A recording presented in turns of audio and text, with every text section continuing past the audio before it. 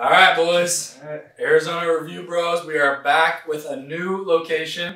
You want to tell them a little bit what we're up to right now? Brewing some beer today.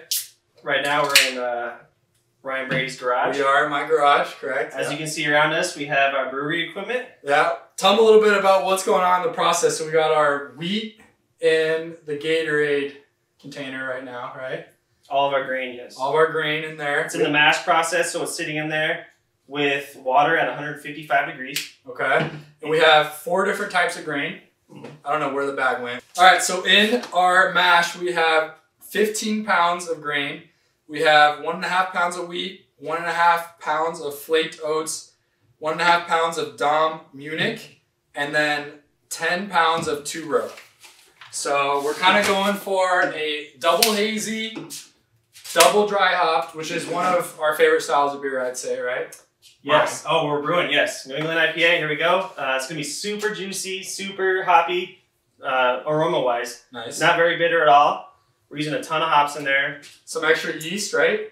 Yeah, some yeast additives to help the yeast really prolong the fermentation. All right. Right now we're mashing. We're going to be putting it in the boil kettle. There we go. We got to make it kind of quick because we got about, what, 30 minutes? Yeah, so cheers. So cheers. This is, we didn't even talk about this beer at all. This is That's So Millennial by Four Fathers Brewing Company. Four Fathers Brewing Company out of Indiana. Yeah.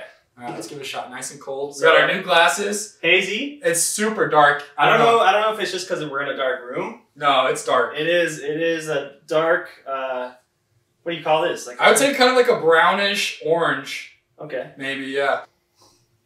Citrusy. I definitely get some citrus. Like the grapefruit kind of citrus, not a smooth citrus, more of a spiky citrus in there. I kind of get almost like some earthy tones as well. A little citrusy, a little earthy. Okay. Yeah. Just tried it. Tasting the citrus too. Some of these hazes you get a really more mellow mango, pineapple. This is, I'm feeling, tasting grapefruit. I am still tasting tropical pineapple. It's really good. So this is a Millennial out of Four Fathers. We don't know too much about them. We tried to look them up a little bit.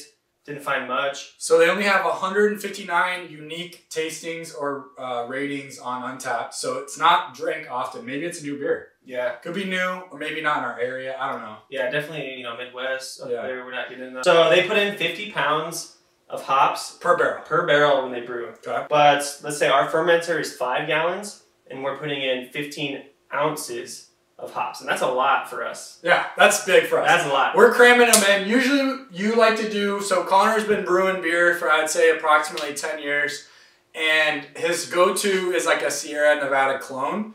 So Connor actually stepped it up at the brew store, bought a ton of new stuff, and we're trying a complete new recipe. So we'll have to review that on camera as well someday. 2 weeks from now? Probably, we're going to bottle condition it also, so about a month. Oh, a month from now, okay. So a month from now, we'll review that. But yeah, I like this beer a lot. I mean, you want to give it a quick scale? Quick scale here? Overall beer scale, we're not doing IPA scale or Pale Ale scale anymore. We're only judging our beers, overall beer scale, 0 through 10. And then when we score on Untappd, what we'll do is we'll just cut it in half. So what do you give it out of 10? 7.7. I'm giving it an 8.3. I think it's really good. Again, That's So Millennial, Four Fathers Brewing Company, 6.8. Highly recommend. What did I give it? 8.3? 8.3, 7.7. That's kind of low. I'd buy it again. I like it. I'd buy it again for sure like that. Yeah. I actually really like it. Your first go-to kind of beer? Yeah, I mean, if I saw it somewhere, I would probably pick it up. All right. All right, so that's a wrap. We'll give it around an 8 combined score, and we're going to keep brewing. Maybe do a couple more reviews right here, so stay tuned. Stay tuned, guys. Let's go.